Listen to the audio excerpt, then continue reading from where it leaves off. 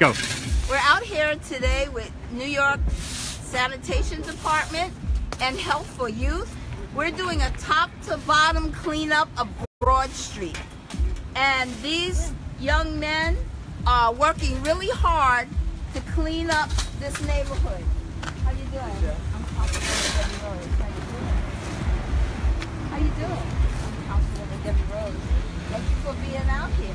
Good morning. How are you? It's so nice. Thank you for doing this. Thank you. You know, I think that it's so important that the community is clean.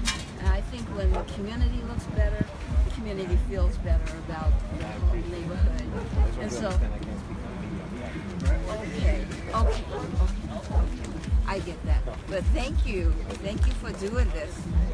And so, we're here today to clean up Broad Street from Vanduzer Street all the way to Tompkins Avenue. And we're here with Health for Youth, who is our New York NYC cleanup crew and partners. And we've been working together for 3 years, cleaning up different neighborhoods in Staten Island in the North Shore. And they are wonderful. They have volunteers that work with them, and they not only clean up, but they enhance the communities by doing plantings. Yes, we're very excited to plant flowers today, and we're going to plant them in the tree beds.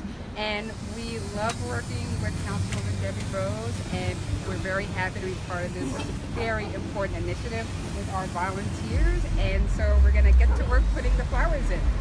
And we're really excited that we're going to clean up Broad Street in its totality, but we also are here to encourage the community to help us keep it clean. Litter makes the community look bad, it makes the community feel bad, and we want to change that. We want to make sure that Broad Street is clean and safe for all of the residents that live here. Thank you.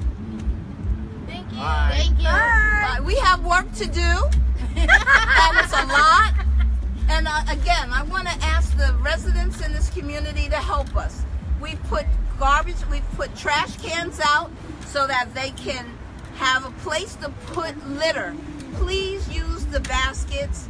We are making sure that they are collected and kept empty so that you can continue to use them. And we want to say that there's a lot of work to be done, so we're going to get back to work.